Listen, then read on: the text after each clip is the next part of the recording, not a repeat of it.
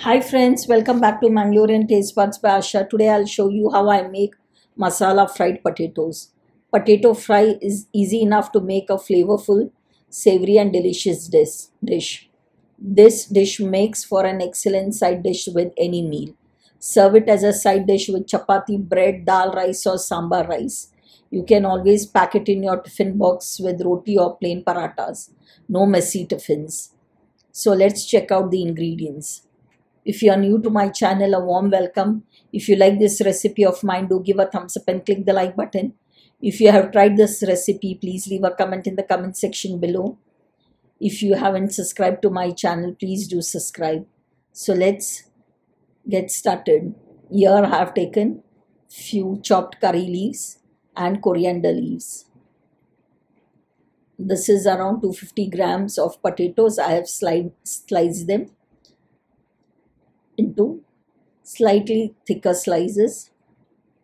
Quarter spoon of turmeric powder, 1 teaspoon cumin seeds, 1 teaspoon spicy chili powder, half teaspoon of garam masala, 1.5 teaspoon of Kashmiri chili powder.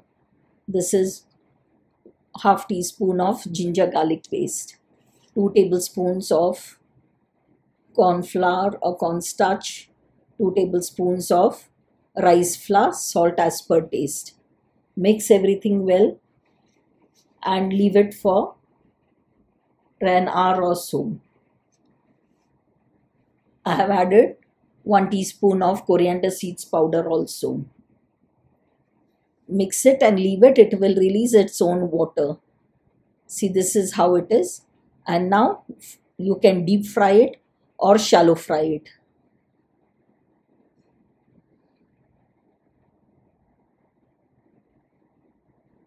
It fries very quickly, so be careful.